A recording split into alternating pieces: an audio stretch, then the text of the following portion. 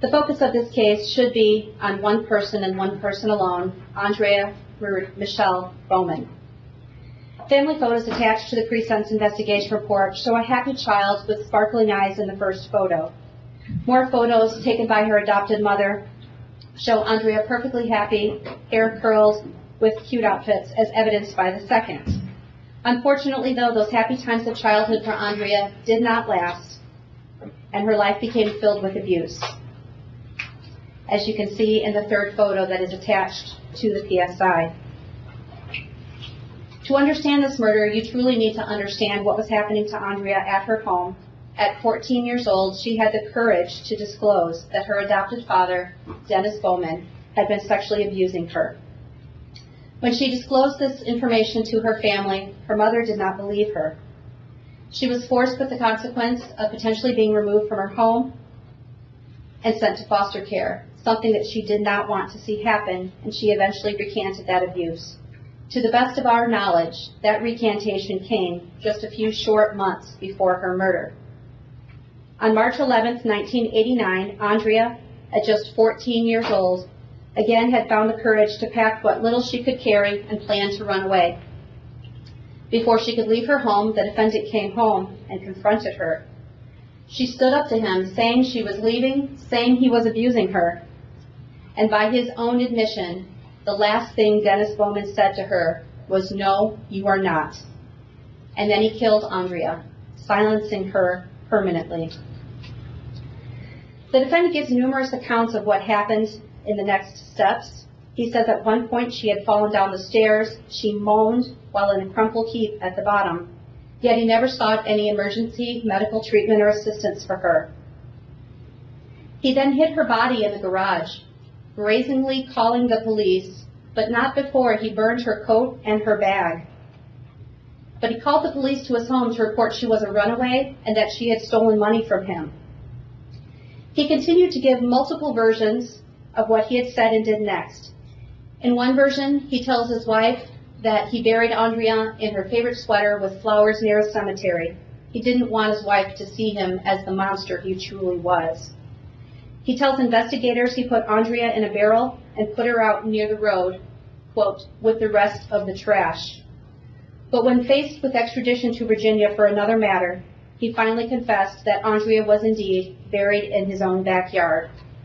He further confessed that he tried to dismember her body with a machete, but that didn't work, so he switched to an axe to put her into a barrel.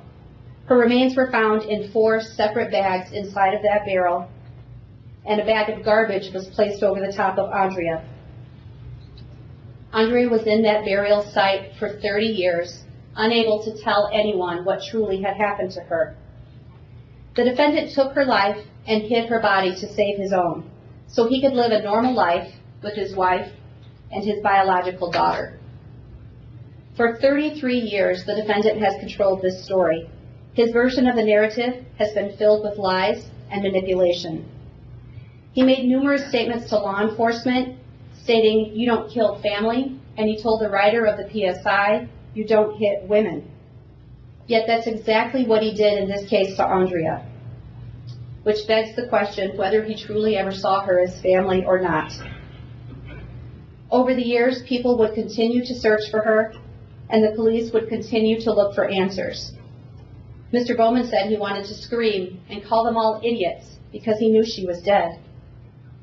He said a prison psychologist once told him the only way to keep a secret was to keep it to yourself, and that's what he selfishly did for more than 30 years. No amount of reformation of this defendant is available to make any change that would be significant. But society does indeed need protection from this man, a violent offender who left behind a trail of abuse. The sentence here must be proportionate to the horrific crime committed to both deter others and serve as punishment. In this case, Aundria lost not only her voice, but her life. She lost her potential and was given only a series of nevers. She would never go to prom or graduate high school. She would never go to college or find a career that she loved.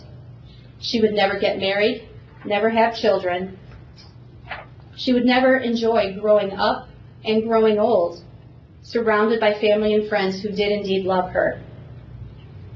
The sentencing guidelines in 1989, or even now for that matter, cannot accurately calculate the seriousness of this offense or the extremely violent nature of what Mr. Bowman did.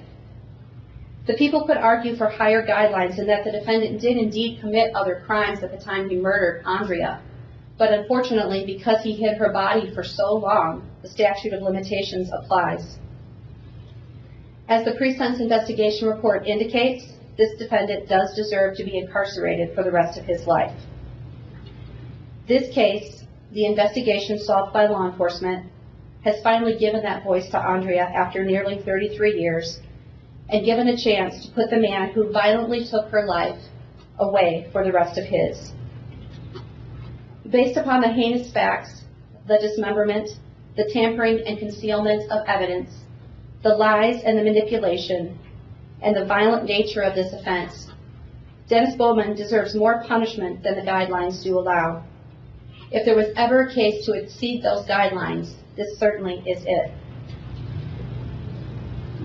If the court is not inclined to exceed, the people request this court sentence the defendant, Dennis Bowman, to the maximum number of years for the murder of a bright and beautiful young girl who for a time trusted and loved him and who had her entire life ahead of her.